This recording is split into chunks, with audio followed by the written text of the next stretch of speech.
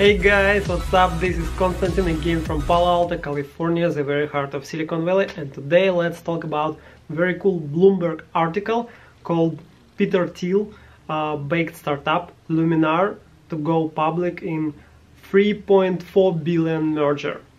Luminar is actually a local Palo Alto company, local to me. Let's read a bit about this awesome news.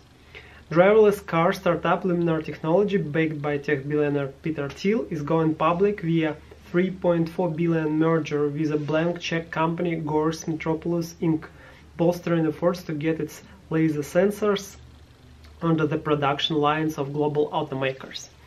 So this company is making lidars, those spatial lasers which measure very accurately the distance between the car, presumably car, and the objects, and that's how the self-driving car can navigate itself, because they know very accurate the distance between self-driving car, like this positioning in the wall. This is very important and difficult question, very important and difficult task for self-driving car industry.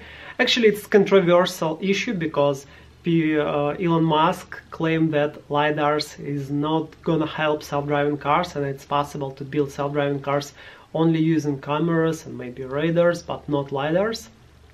But still, a lot of companies using that sensor, using that technology, and lidar, Luminar is one of a leader in this space.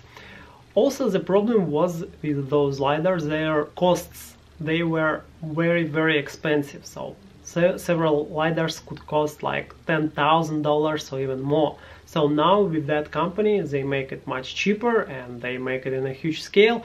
They also had a partnership with Volvo, and Volvo already claimed that they're gonna use those lidars to develop their own technology, self-driving technology inside Volvo cars, where drivers can drive without touching a steering wheel.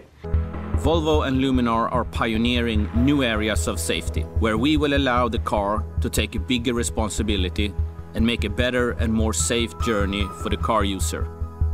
A key to safe autonomous drive is to have a complete understanding of the environment around you. The lidar provides a 3D map of the current environment up to 250 meters in advance, continuously as you drive.